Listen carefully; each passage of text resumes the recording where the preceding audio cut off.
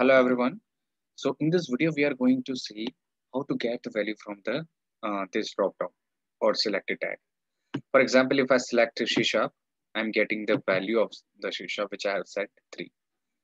Also we are going to look if we don't want the value, we want this text only. So how to get that using JQuery. So let's check start. Okay, this was the code. So let me remove all of the code. We are going to write it once again. Okay, so I have used the bootstrap and the Bulma CDN link over here. Okay, so let us start. So let me take first a section. Okay, I want to put into the center, so class has text center.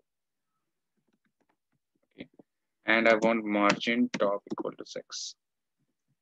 Okay, and let me take one container also. Fine.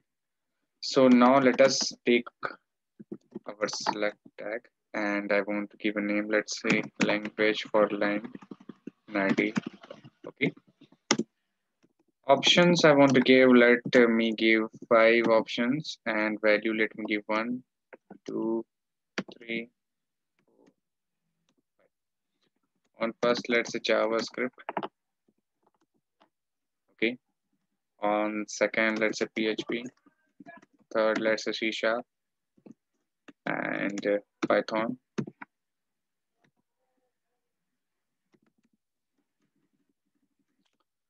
And let's say Java. Okay, so let us see how our drop down is looking.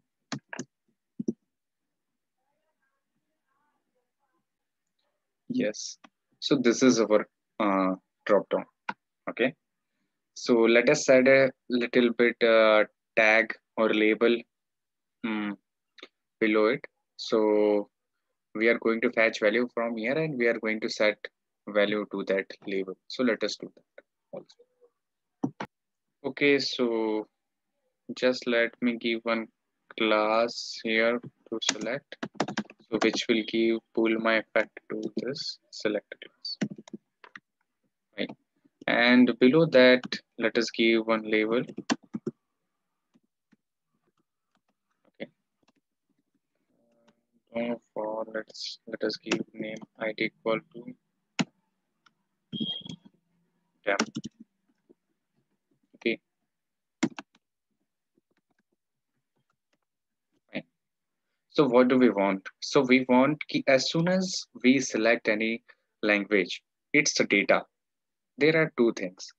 First is value and second is this text. So we will see both how to get that value also and how to get the text also. So let us write some JavaScript for jQuery for that. So let me write a script tag. Okay. So first let me document ready. So as soon as this document get ready, we want to call this function. Okay, and let us write code into this function. Okay, as soon as our document is ready, what do we want? So if this we want to put a selector on what? On this class. Okay, if this is selected, so dot, if this is a class dot on what we want to put, so on change.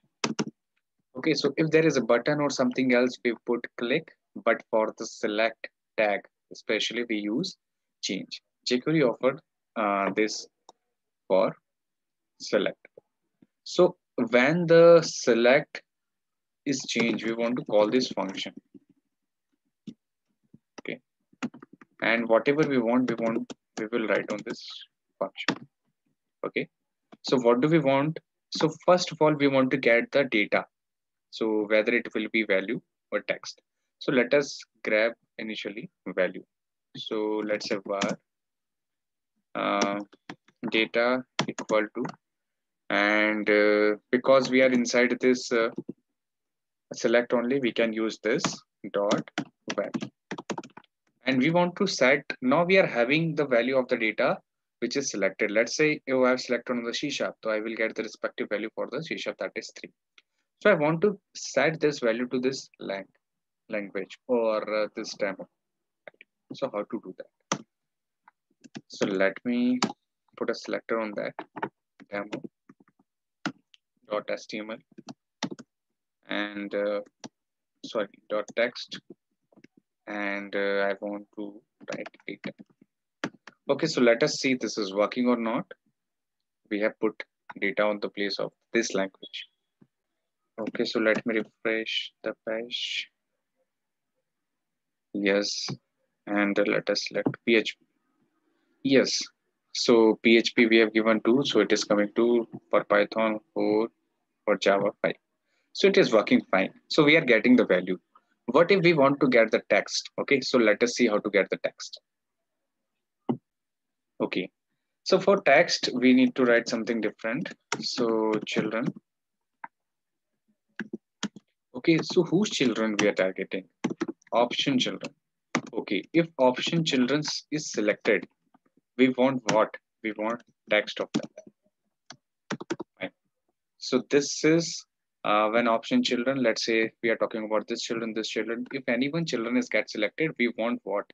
That text. So this is how we are going to get the text of that children. So let us look. Okay, so let me refresh. Yes, the language is coming. Let's say PHP. Yes, PHP is coming. Let us say Python. Python is coming Shisha. Okay. So here, from this way, you can get both data and its value and the text. If you put text, it will get the text, and instead of text, if you put value, you will get the value. If I put value here, again I will get the value. So let us see that also. Okay, so let me refresh the page.